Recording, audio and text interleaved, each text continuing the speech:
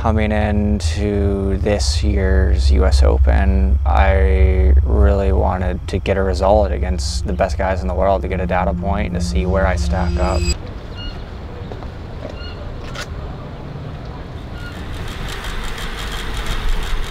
Nerves are definitely setting in. Got to see all the athletes, big names like Christian, Jan, Lionel, you know, all the Magnus Ditliff, all, you know, the list goes on, ton of people. I'm just looking to compete at the world stage. I competed in 2 massive races last year, 70.3 Worlds and the US Open, and I ended up dropping out of both of those. After talking to Lionel a little bit today, I think it's going to be a very individual time trial type of day. So I'm going to be in my head for 3.5 hours, and I think if I'm going to do well, I'm going to have to be in my head in a positive way, and yeah, just not be my own worst enemy. And I think that's the only biggest problem sometimes is I'm super fit and I'm ready to execute, but I get in my own head and I get worked up. So yeah, I'm just gonna try to, you know, I'm coming off 2 great races, the body's coming around, no excuses, so, you know, just positive vibes and full throttle.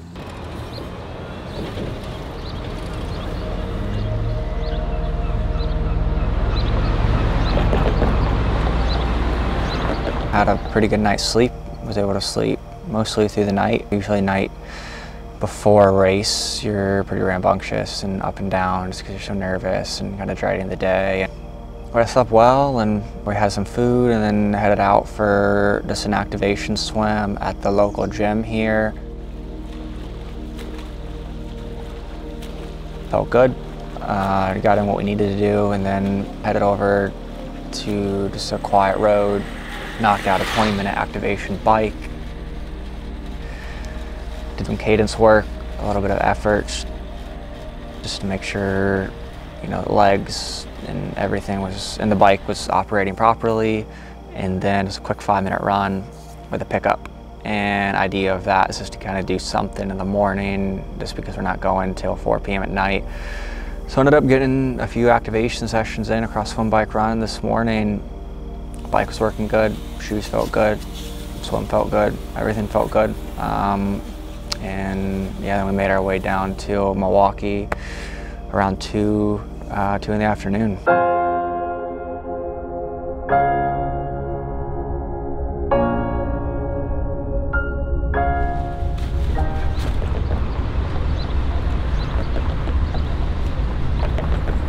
With it being a night race, obviously the anticipation grows all day, so trying to harness those nerves throughout the whole day is a challenge, trying to get to the evening in one piece.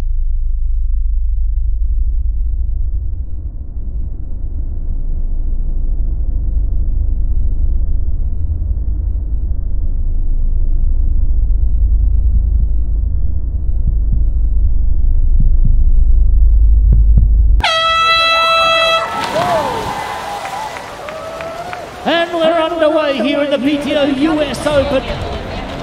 Swam really hard the first lap. It was 30 seconds down to Lionel after the first lap, and then the gap ballooned even more.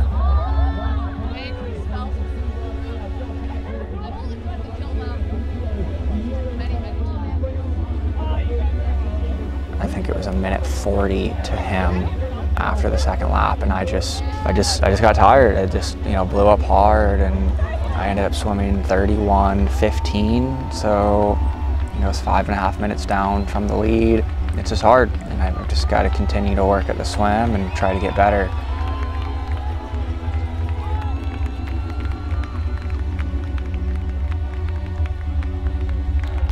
That swim was obviously really taxing.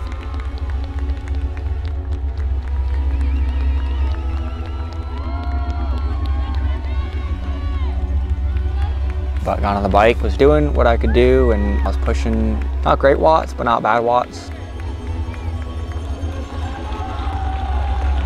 I was trucking right along. Saw I wasn't really losing time to the back of the race. And then I was coming up, just about to start lap 7. A USA triathlon official rolled up next to me about 1,000 meters before starting lap 7, said that you were lapped out, that you need to escort yourself off the race course, basically at the penalty box, and so I did. I wasn't going to argue with him.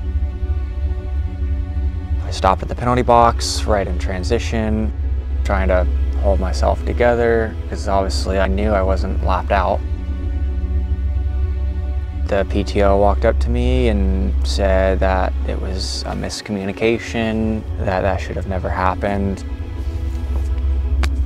You know, sucks, right? Because like, yeah, thanks for saying sorry, but like, just stinks, right?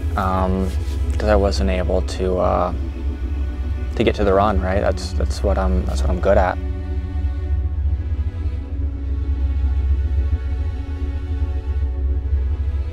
I just wasn't able to finish the race. You know, I'm to say I'm sad is an understatement. I'm really sad. It's just I wanted to get a result. I wanted to finish the race, and yeah, to be honest, I really just wanted to finish. I have done 3 world-class races now, and I haven't finished 3 of them now. And I was, you know, battling in my head all day. Like, it was obviously hard. And yeah, I wanted to quit, but I kept pushing. I was like, dude, just get to the run. And to get that taken away from me, and no, don't get me wrong, if I would have been lapped legitimately, like, yeah, for sure, like, I would have been lapped, but I was going on my last lap. So obviously once you start the last lap, it's impossible to get lapped.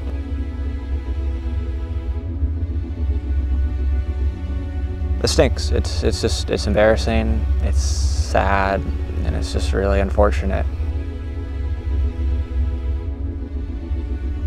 I heard a lot of cheers out there.